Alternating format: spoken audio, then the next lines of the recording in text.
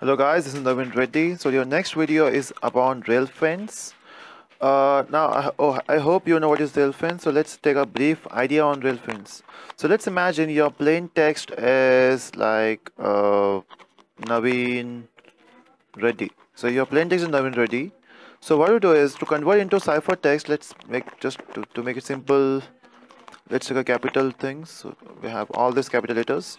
So this is my plain text Navin Reddy. I have to convert this plain text into ciphertext. And the idea of rail fence is you just have to arrange this thing in two rows. One will be n.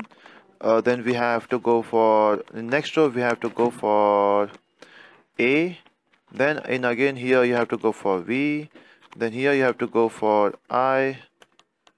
And then you have to go for n. Again you have to arrange everything in diagonal format. And then when you read this, again will be having continue ready here. But when you read it, it will be nvn, then r dy, then it will be a I r dy.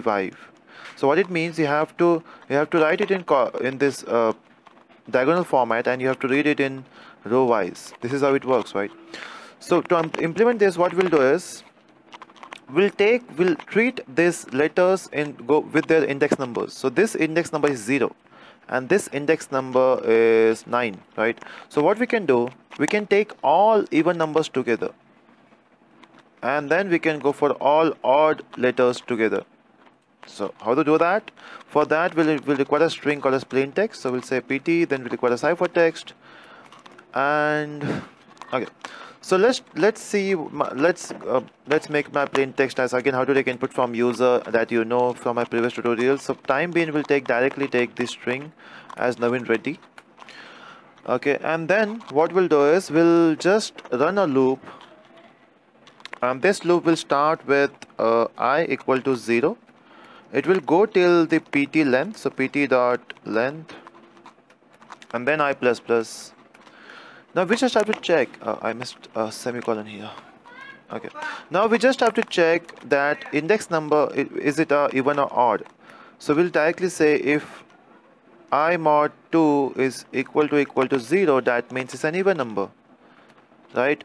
So for that we'll take two extra variables, and we'll name these variables as string even part. We can say string even, and we'll say odd. Okay, and the default value for this will be blank, just for the initialization. Okay, now we'll say it's even equal to, it's even plus.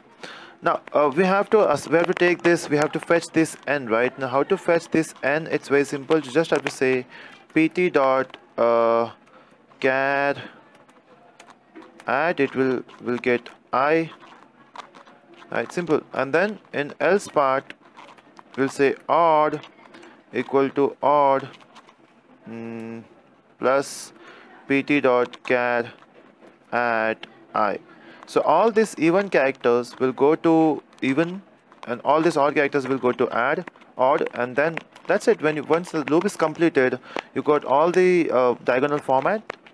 While printing, you just have to print even, and then you have to print odd. It's as simple as that, right? This is your rail fence. Let me run this code. Okay, see this. It's n. Okay, where's the output? Yeah, it's n, then it's v, then it's again n, then it goes for e, then it goes for d, and then it's go back to a, then I, then R, then D, then Y. So this is how your rail fence works. That's simple. Again, for this some modifications are there. First you have to take input from user. So this input should be from user. Then you have to run this loop. That's it. Then you can print the ciphertext is, and you can print the data. So this is how rail fence works. For further videos, do subscribe, and thank you so much for watching.